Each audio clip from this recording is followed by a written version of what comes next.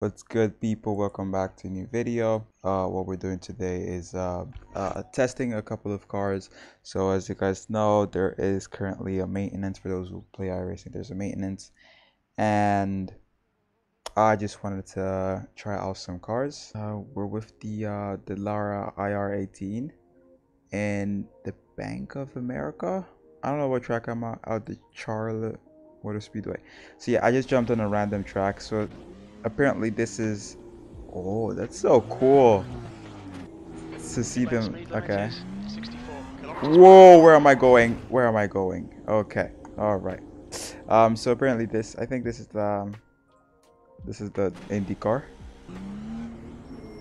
Where am I going? Where should I go? Okay. Let's see. So I have no clue about this track. I don't know where to go. Where's the brake? But the whole point of this video is to just test cars, so. Oh, whoa, whoa, whoa. I love the pit crew. They look really cool. Do I actually have to come out from here? It looks very weird. But yeah, no. Okay, so that was the wrong. Okay, that was the wrong exit. But okay. This is why I need the pit exit line, because there's been so many instances where I got a back flag for not taking the right exit, and it always happened in like oval tracks and stuff.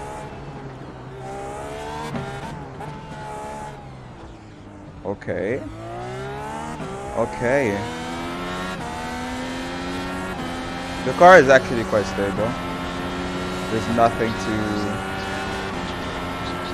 crazy about this car. Where am I going? Yeah, I missed. Yeah, I messed it. Yeah.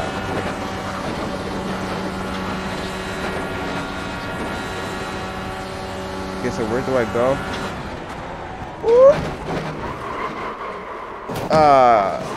Nah, but car is alright. Ooh.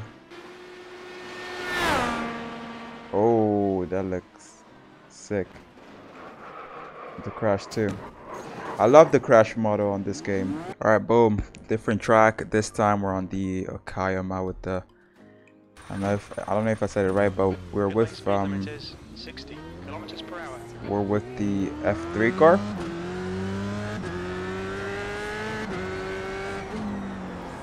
And a lot of people had positive reviews about this car, so oh, I need to learn this track as well.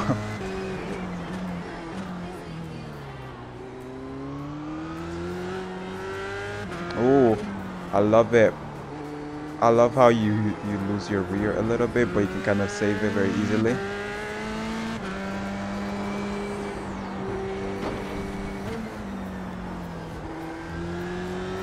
Yeah, this is a very good car.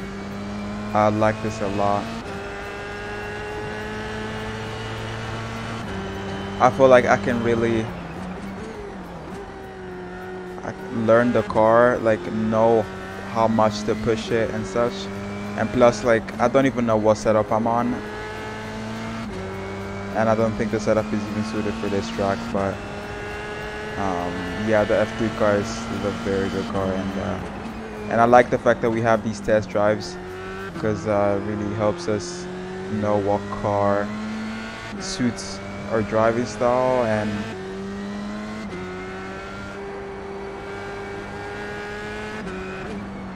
oh, nearly lost my rear there. I love the force feedback of this car. I really like understand what's happening. As opposed to like, I think okay now. See, I don't know how to take this corner. I don't know if I'm going too slow, too fast. I don't know. But basically, what I was trying to say about the force feedback is that I love how I can understand when the car is about to lose it and stuff like that, or if the car is like about to lock up. You don't really get this type of force feedback on other games, and that's why I really like it.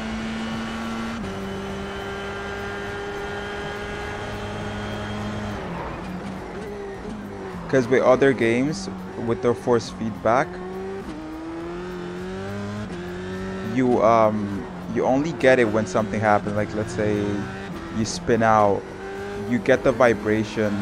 The vibration kicks in only as you spin, like after you spin, rather than like maybe just before you spin. Because like if the vibration only kicks in like just as you spin, it doesn't really help you like prevent it, right? But with this, it kind of gives me the feeling prior to maybe like losing the car and stuff, prior to like maybe locking up, or prior to like spinning out and stuff. So like I know that there's something wrong, and I know that I have to adjust the way I'm driving, otherwise I'm gonna lose it. Yeah. Oh, what's that? Oh, that's an interesting sound.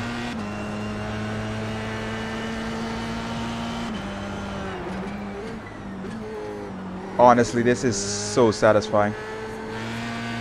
My racing line is not satisfying, but the car, it is. The car is very satisfying to drive. Now I get why so many people race on this car. This is amazing.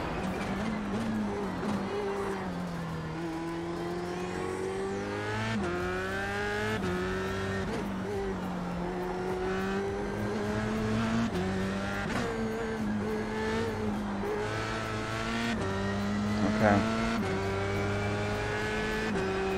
72 times quick.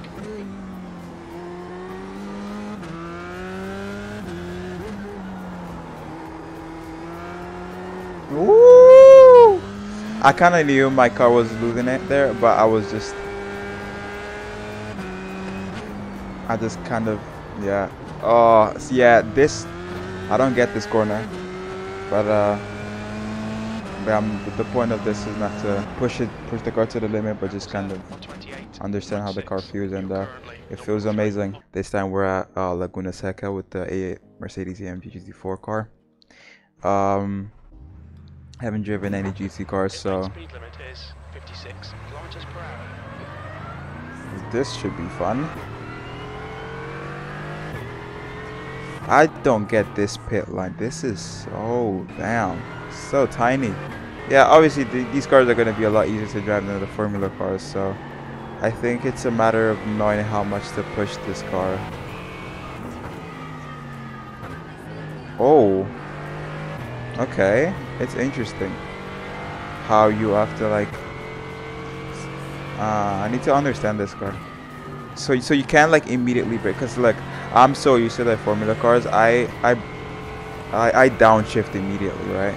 But with this car you have to brake, and then like it doesn't really allow you to downshift straight up. Yeah, I hate this corner. But I don't drive in this track that much. But did my car damage because of it? I don't know. Let's just try that again. Cause it's very different to what I drive in Assetto Corsa. Because I've driven GT4 cars in Assetto Corsa, and it's the feeling, it's a lot different and very slow. Obviously, going from a Formula car to this, it's gonna feel different in many aspects.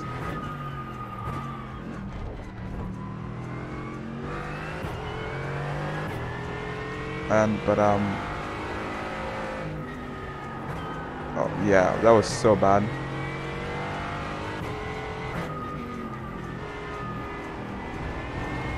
Yeah, I'm going super slow.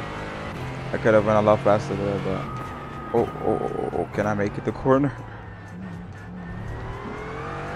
That was very late, but it's great, really. I love these test drives, so now I kind of have an idea of what to get. But obviously, like, I have to be able to like have access to this car before buying it, because why buy a car that you can't even drive? So I don't know if this is a Class A car or something.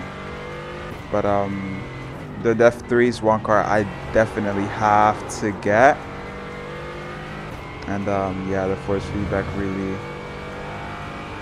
is truly amazing.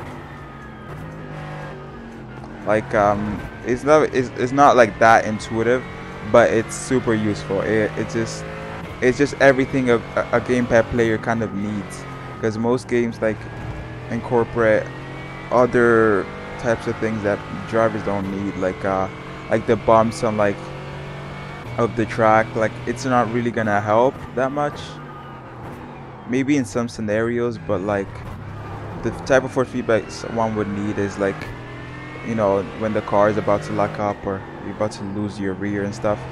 That's the type of like feedback you need, not like those unnecessary things. I wouldn't call it unnecessary, but rather just less important, I'd say. And so like, yeah, iRacing has really like hit the spot. This car makes me feel like I'm driving a truck simulator. It's so slow. I don't know, I feel like I'm such a formula guy. This is it feels weird, but it's really cool. It's really cool. Okay, different track. Okay, so we're with the Formula 4 car back to Summit.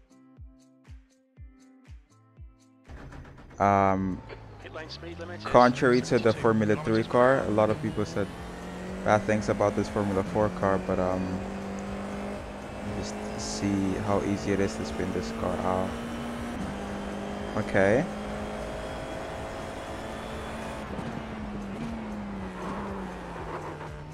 Okay. It's so braking is something you have to focus on, and then like coasting is where you might be able to lose your car.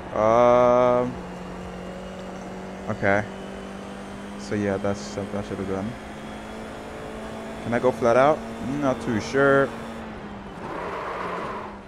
And yeah, similar to like the GT car that I've previously driven. It doesn't, you can't really downshift immediately. You have to lose some speed before doing so. And that's something that I'm kind of adjusting to, because I'm kind of used to Formula 1 cars where you get to just downshift whenever you want, really. And yeah, I took a very bad approach to this corner. But now this car is, I like this car. I like this car a lot. Is it better than the Formula 3? I don't know. I would prefer the Formula 3, because one is faster, it's more popular, and I don't really want to buy something that no one's driving really. And I don't know. Obviously, it's gonna take me a little bit of time to fully get used to this car, to fully get acclimatized with this car, if that makes sense. And then yeah, you're gonna see less and less mistakes, but you're currently seeing my very first time driving this car, so yeah, it's not gonna be smooth. Okay, yeah. So also, yeah, the setup is also another thing that I should be focusing on, because I feel like the setup that's currently on this car is not suited for this car, for this track. But oh, I like that. I actually like the fact that you kind of have to challenge the car a bit to get through some corners and stuff. I like this. But that's also the same challenge you have with the Formula 3. So I don't know. I don't really know what to get. I would get both of them really, but it really comes down to like what people drive the most. And if they're both popular, I get both of them. But I don't really know. I don't have the money for it. But if at some point I might have it, I'd surely buy it. 1:11.7 might not be the best lap, might not even be good. I don't know. I lucked up there. I lucked up and I was still 2/10 up. Okay, so yeah, that last lap was a very bad lap. Definitely. I can find time everywhere pretty much. Okay, I'm trying to push the car a little bit more. 7/10 up now. Yeah, so yeah, I can find a lot of time. Yeah, this car is it's similar to the to that of the Formula Ford, or now it's called the Ray FF something. But the only difference is that this is a little more stable.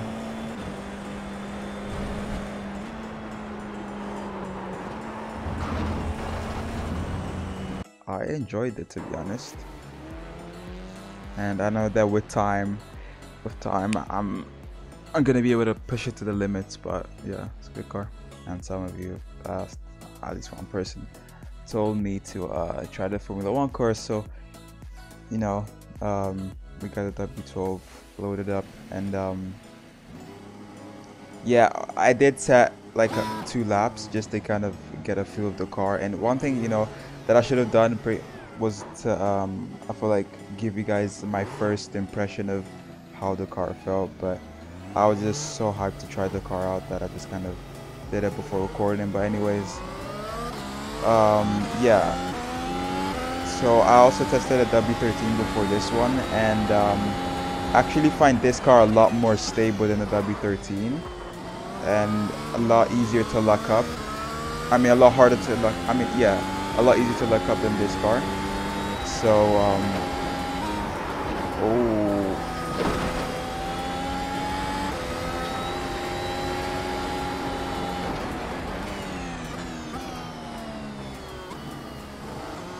and yeah, this car feels stable and such.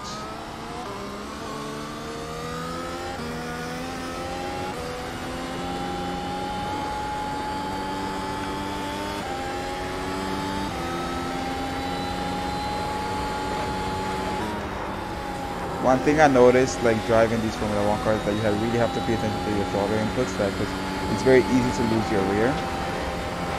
But yeah, let's get into the first lap.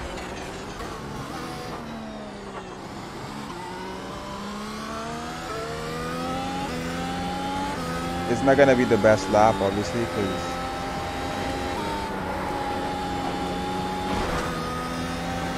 I haven't fully practiced, but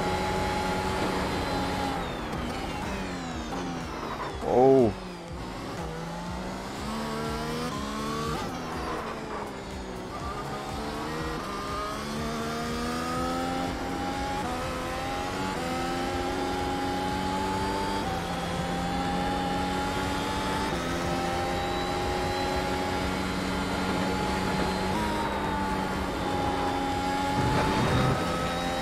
okay. So that is a 55-0.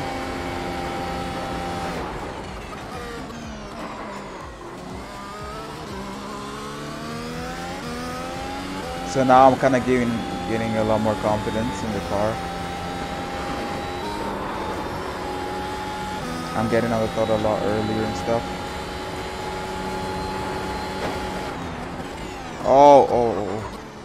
Yeah, I knew I messed that up. Yeah, I need to learn that part of the track, because I feel like I'm not braking enough.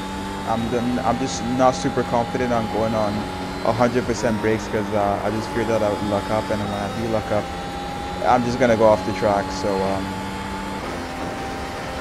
like, yeah.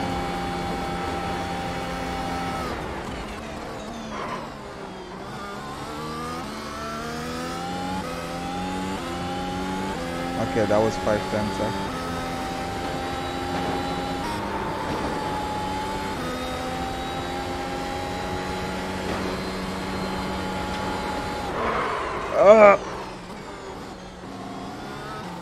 Oh, I thought the car was gonna turn. So yeah, so that's the thing. That's the issue with controller as well. That at slow speeds, it has a lock, right? And that is, I guess, like 180. You can't fully go more than that. I might be able to change that in the settings, I'm not too sure, but that also changes. But if I do that, what it also does is I think it also changes the speed of my steering, so it's going to become a lot more snappy. I'm not too sure, but we're going to give it a go. But I can see myself driving with this car in a race. I just need to get a little more practice.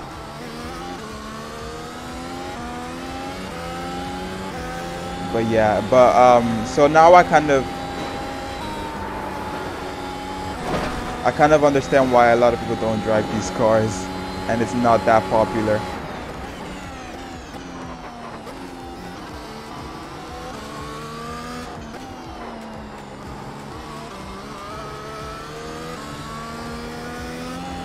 See, as you can see there,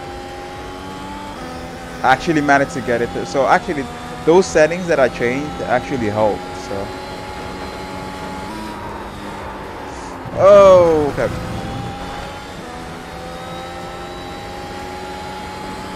Okay. And that was no way.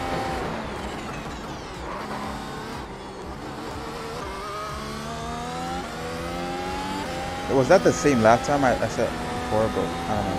Whatever. Next lap.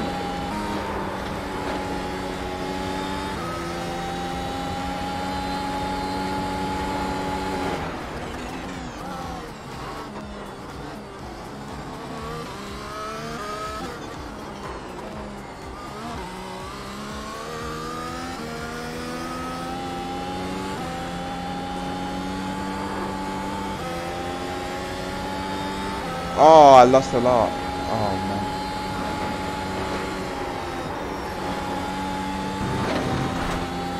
Okay. That's 1 second faster. 53.7. I don't know what's a good lap.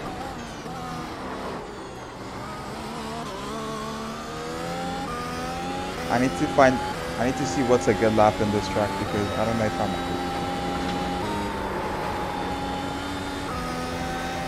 I need to try different tracks as well, and not just this.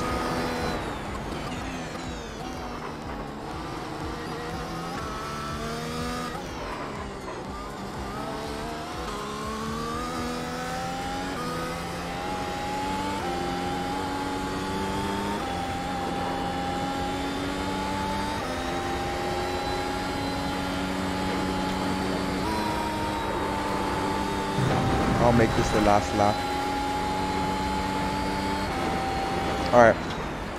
53.1. I don't know if that's good, but alright. And that's my experience with the W12. Alrighty, different track. This time we're at the Tsukuba circuit with the W13. Alright, so I'm jumping on like I haven't changed the setup or anything, so we're just gonna whoa. Just gonna try the car out. So first off, yeah, it's a lot different than the W12. You gotta be a lot more careful when you're on throttle.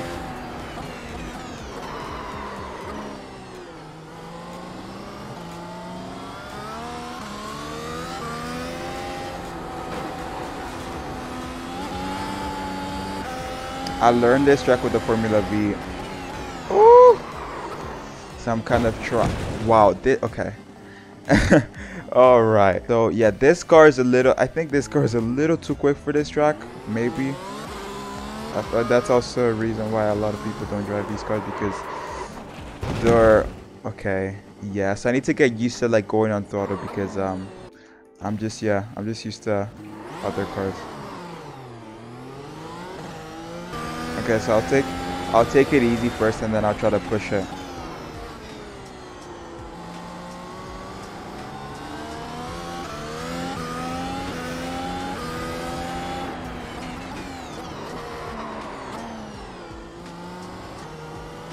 I lucked up there, so.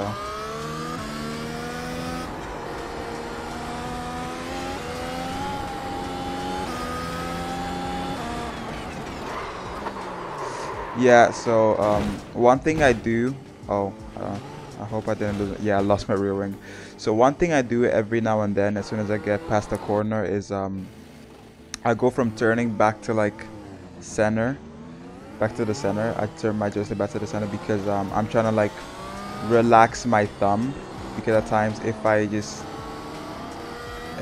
keep the joystick up the whole time, after a while it's gonna start to hurt a little bit. So I feel like at that point I did it a little.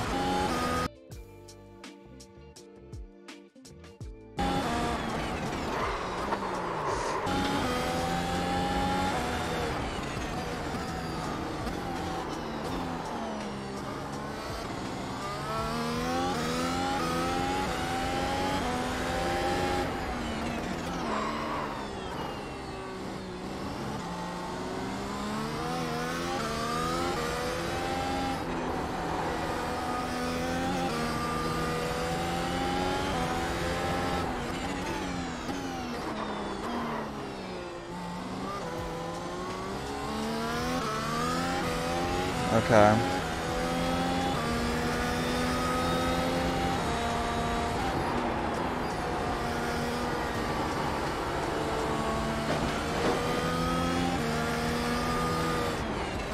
That time was 46.0. Woo! Nearly lost it there. The ghost, I won't lie.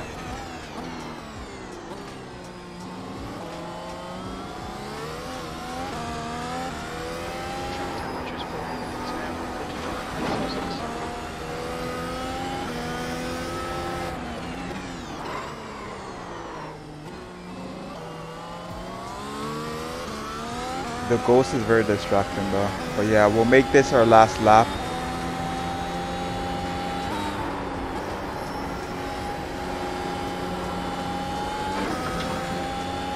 Okay, whatever. 45.4. I think it's a very bad lap.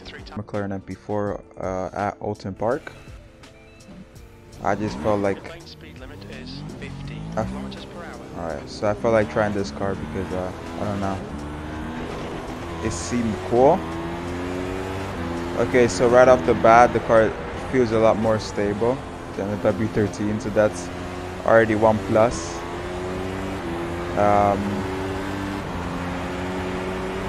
Don't know if I can go flat out. No, I don't think so.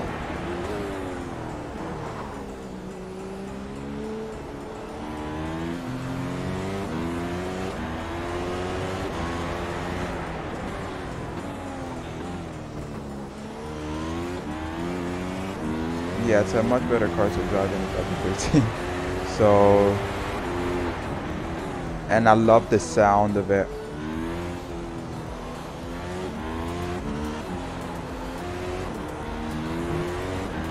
Right.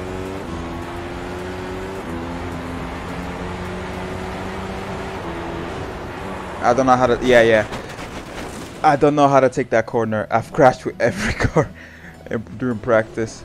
I actually don't know. I'm yet to learn that corner. Nah. Okay. Yeah, I can race with this, so that's a good thing.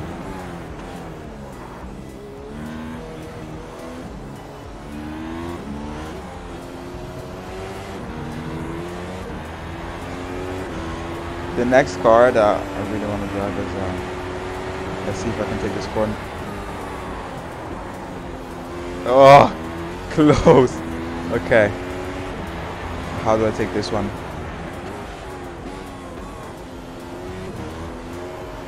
Oh, yeah.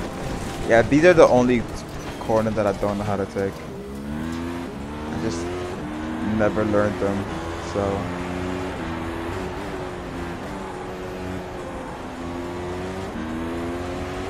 But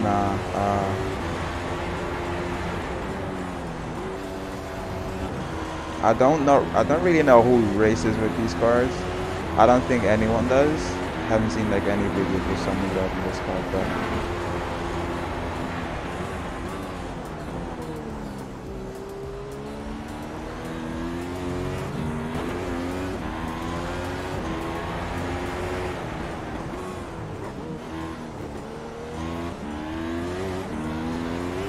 all right.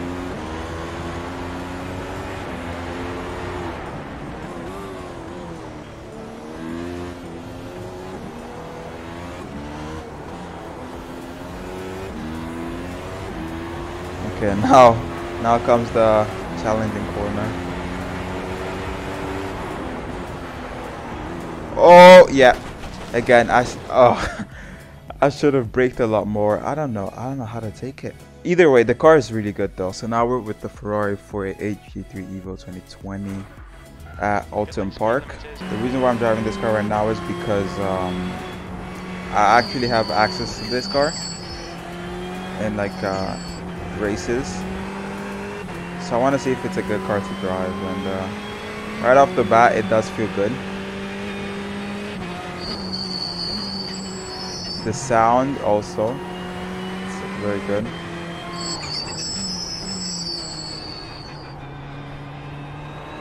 I feel like after a long time the brakes, that sound of the brakes are gonna be irritating, but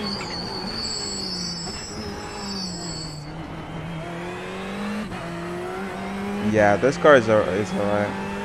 I need to learn how to like really push it though, but this kind of reassures me that I'm gonna like this car, because the thing is with iRacing is that when you buy a car you cannot actually return it. I mean, like get a refund and stuff, and so any purchase you make is final, so you kind of have to like make sure that what you want to drive is like a car that you like, and this truly helps a lot. And yeah,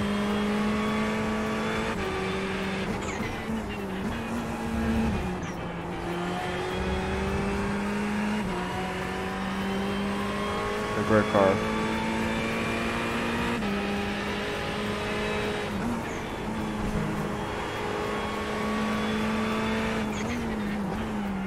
Now this car and the GT4, wow, are not alike. I feel like the GT4 just feels so slow.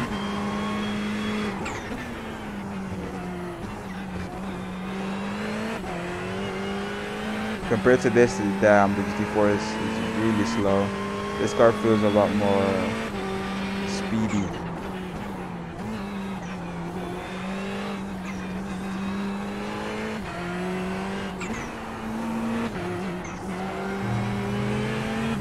I like this a lot.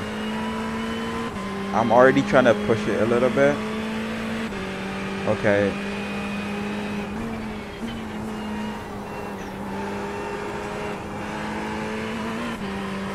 Alrighty.